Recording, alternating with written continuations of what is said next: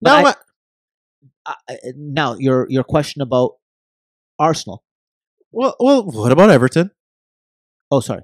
What about Arsenal and Everton? No, and I think he's not going to Everton for the reason that you said earlier. Big managers go to big clubs, and Carlo is not going to Everton. Maybe he needs to dumb down a bit. No, Maybe he's humble himself.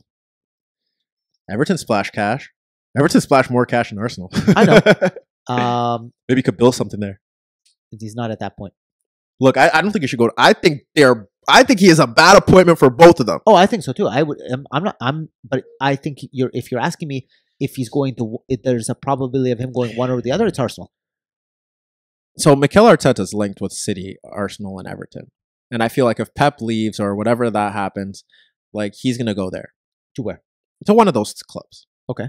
Or he'll stay at City. Arteta is going to go to Everton. That would be a good place for him to start. But I would like to see how that works out. I can't say much about him as a manager because we haven't seen anything. So we'll see how that goes. I just find the link fascinating. But we have Arsenal and we have Ancelotti. Oh, I already know who's going to Arsenal, by the way. Oh, yeah. This was a stupid thing. Who's going to Arsenal? Oh, Patrick Vieira. Okay, well, that would be stupid too. And I saw it on The Guardian. That would be. They wrote about it? Yeah. Oh, I thought I was ahead of the curve. About the players, the legends. Oh, I didn't see that. Yeah, someone wrote it. Oh, really? And I thought I was just being smart. And I just commented. I was like, yo, we got to stop this shit. And we do. We really got to stop these players coaching these teams because they were legends and they know how much it means to play for the club. I got another one. I know where Carlo's going next. Where? He's going to come here. Okay, anyhow. Vancouver. Anyhow. That's where his wife is. Carlo should go coach. You want to talk about humbling? Carlo should go back to Milan. Carlo got a pack. You know what? I don't like that one either. No, you know what Carlo should do is when Mancini fails this summer, he should take over and push it on. But Carlo should not go to Arsenal. And Arsenal fans, please bear with me. How many years has Carlo been managing? 20? Yeah. He's won the league. He's won 4 league titles. Yes. Let's go down that path. Let's start with Milan. He had a very good Milan team. He won 1 league title. Yep. That I know of. And a Champions League. Okay. But he won 1 league title. Correct. And that team should not have won 1 league title. No, I'm not disagreeing with you. I know he won the Champions League to mask all that, but I would like to be the first. Did he win 2 Champions League? He did. Yeah. I would like to be the first to say that, listen, man, and I've said this with Zidane, is that those little knockout competitions over a 38-game season where you have arguably the best team with all those resources tells me more about you. Yeah, I know that you put a lot more weight into the league than you do the Champions League. Even though the prestige of winning the Champions League is weighted heavier than the league titles. But it's just no. Just because of the name of the competition. Exactly. And we'll leave that there. Yep. So you won 1 league. And you want to know what makes it worse? We don't never talk about Istanbul. Correct. We never. If that was any other manager, we'd be talking about Istanbul forever. That was one of the biggest chokes, botch jobs. Yeah, because but let's say he wins that. Okay. Does it save him? Like, are you going to talk about him any differently? Because that's another Champions League. They are. No, I'm talking about you. Oh, me? No. Because you're going to tell me that he still hasn't won enough. That's why I never mentioned it. Oh, okay. That's why I mentioned it. But when they bring up the Champions League, I was like, oh, you don't bring up that. Okay. I'm sorry. I thought you were going to say if he had won that, it would have solved anything. No. Okay. Milan. Then we go to Chelsea next. Yep. Where he had the best team in the league because Ferguson left and Ronaldo. No, Ferguson was there, but Ronaldo left. Mm-hmm. And he had the best team in the league and won the league on the final day. That's right. Got out coached by Mourinho in the Champions League. Yeah. And then the next season fell off. Correct. Sacked. Yes. Goes to Bayern. Well, went to PSG first. Sorry, went to PSG. Yeah. Sorry. Pretty sure he won a league title, yeah, which you're supposed to do. Correct. But then the next season lost to Montpellier. Oh, you did? Yes, he did. Montpellier won the title? Yes. Did Monaco win the title that year? No. Was it Montpellier? Yeah. Okay. So, yeah, you're right. You're right. Yeah, yes. That was you, yes. That was bad. Yeah. That's bad. Yeah. You ain't got the answers, man. Yes. You ain't got the answers. Yo, we need the answers to that. Yeah. Then he went to Bayern. Correct. And yeah, you won the league. That's right. But again, Yes. Yeah, exactly. And then what happened the next season? Couldn't make it. Yeah. Couldn't make it. Yeah. That was disaster. That's when what's his name came in? Yeah.